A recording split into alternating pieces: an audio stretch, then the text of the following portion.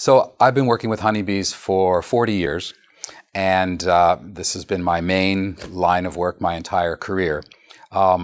They say that in biology, one comes to one's study systems two different ways.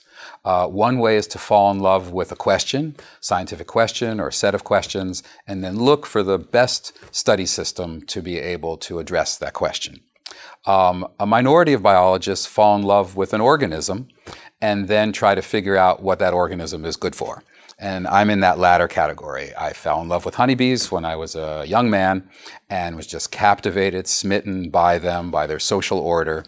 And as I decided to become a biologist, the task was to try to figure out what are they good for in biology? What questions can they be used to answer? And it wasn't hard to figure out what others also had figured out, that honeybees are great study organisms to understand how societies work.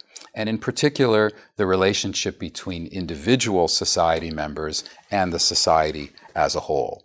Because it's possible with honeybees to be able to manipulate the societies in ways that are just unimaginable in other organisms that live in complex societies, certainly ourselves, but even other animals. Social insects provide an economy of scale that allow us to do highly replicated experiments under natural conditions to be able to study the biology of social behavior at different levels of analysis. So, that is, we're interested in understanding how a colony interacts in the environment, responds to changing conditions, changes what it does.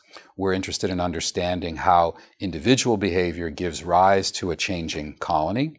And then we can go inside the individual and understand its brain, study its neurons, study the genes inside the brain, and then think about sort of a Russian dolls model, a nested model, to be able to look at these different levels of understanding from the gene all the way to the society and in between, in a system that allows for intense manipulation and replication.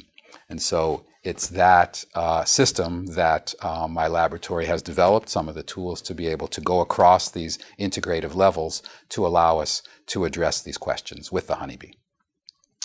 I'm very interested in collaborating to be able to extend the paradigm and use these discoveries from honeybees to understand things in a broader context. I have been working with social scientists in the realms of psychology and sociology in particular.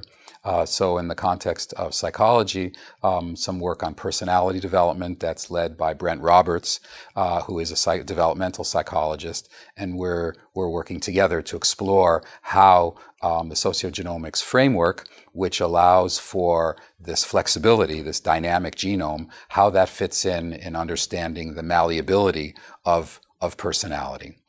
With Ruby Mendenhall, a sociologist who studies stress and resilience in single moms in South Chicago, we're interested again in extending the paradigm and focusing it particularly on the notion of biological embedding, the term given to the idea that the environment somehow gets under the skin and then affects health and wellness in humans. And so this concept of biological embedding, which is really just a different way of talking about environmental influences on the genome, we're interested in understanding how you put those two together. How can we understand biological embedding in molecular terms? And so we work together in that context to be able to explore those questions.